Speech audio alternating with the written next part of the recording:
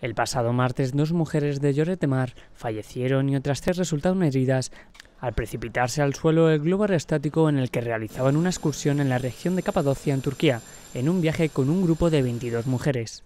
Hoy el alcalde de Lloret de Mar, Medulsat, ha explicado que están consternados por el accidente y afirma que las víctimas tenían mucha implicación social en la localidad, por lo que los vecinos se encuentran muy afectados y el consistorio ha decretado 3 días de luto oficial.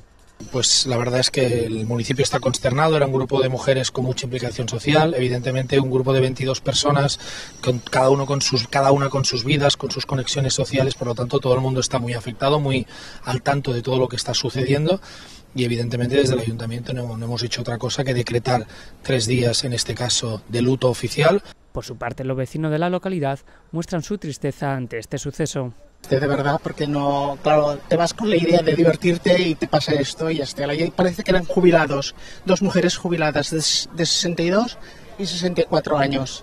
Muy triste, ¿verdad? Tristeza, sí, tristeza, sí, claro. 2 personas conocidas y se van de vacaciones y no vuelven, eso es muy triste. Actualmente se encuentran a la espera de que puedan repatriar a las víctimas lo antes posible y de que las otras acompañantes, alguna de ellas hospitalizadas, reciban el alta.